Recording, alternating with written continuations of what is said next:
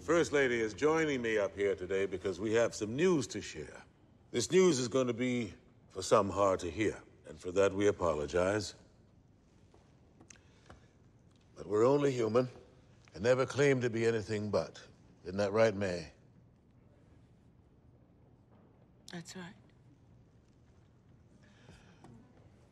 Now, this is news that we have shared with our family and friends over the past few days.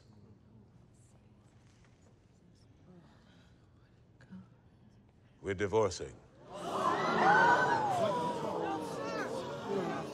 I know some of you are thinking, well, have they prayed about it? We have. We have. Have they tried to work it out? And we have. We have. We will always be family. And I'm still your bishop. And I am not going away just yet. I will continue on as your First Lady up through a day with Lady Mae. And what a day it will be.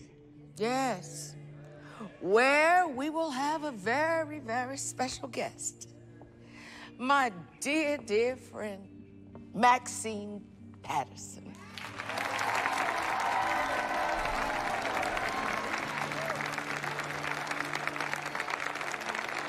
A true woman of God.